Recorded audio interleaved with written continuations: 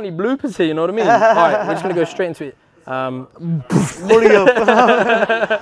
It's over.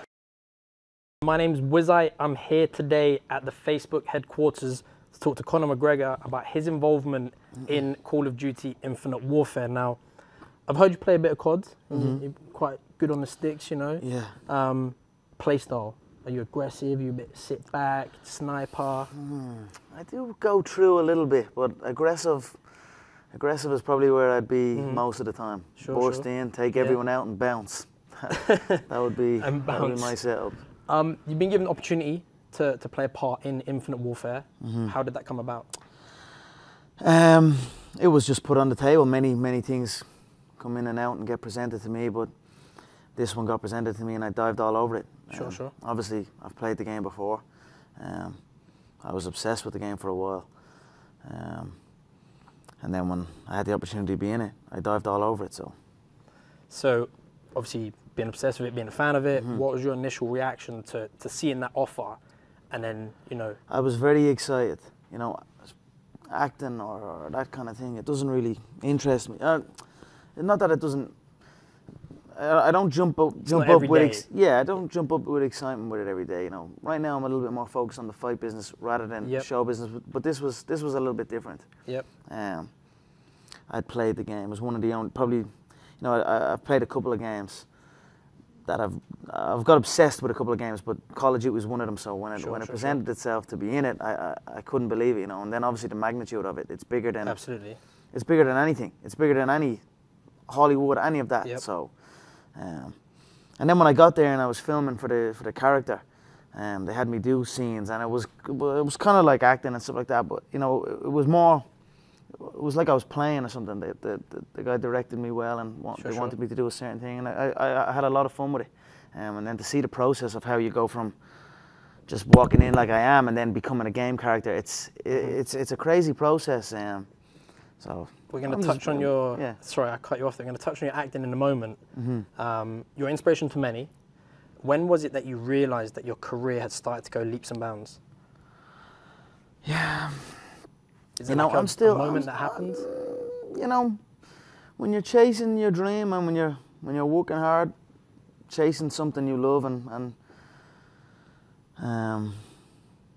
completely dedicated, it just happens. You can't really notice it. You know, even still to this day, I'm in an amazing position in my life, but I'm still working like I'm not.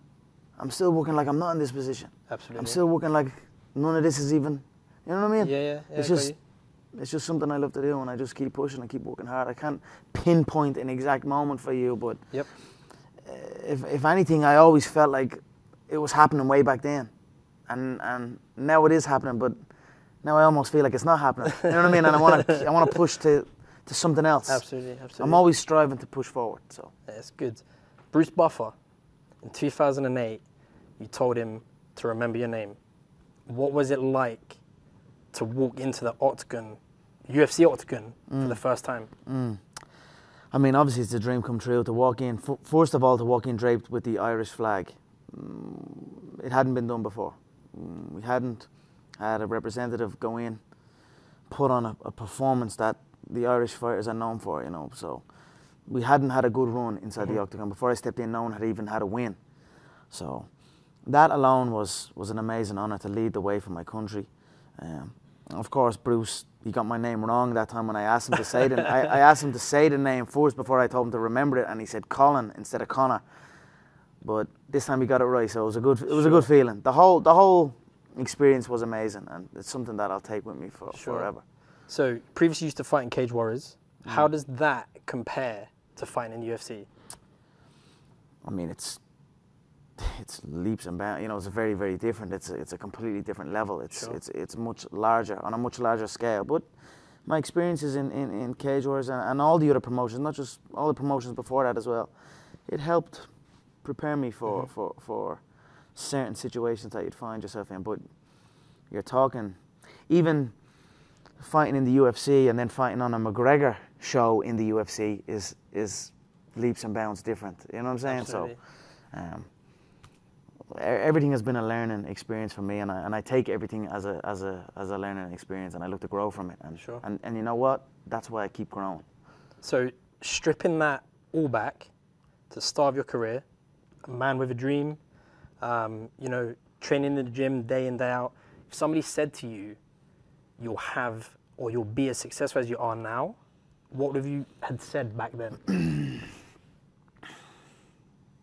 I believe you. That's what I would have said. Because I did believe. Yeah, I believed in it. I had very few people who told me that. I had a small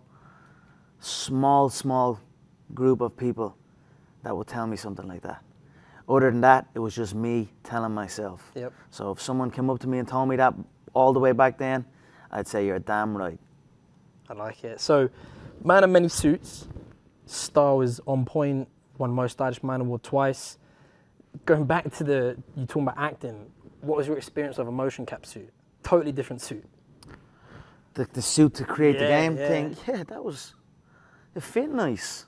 It was snug. It was like kind of like compression training gear. We wear these compression gear that are tight to the skin, and it for hygienic purposes, it's good. Like they're called rash guards. Right.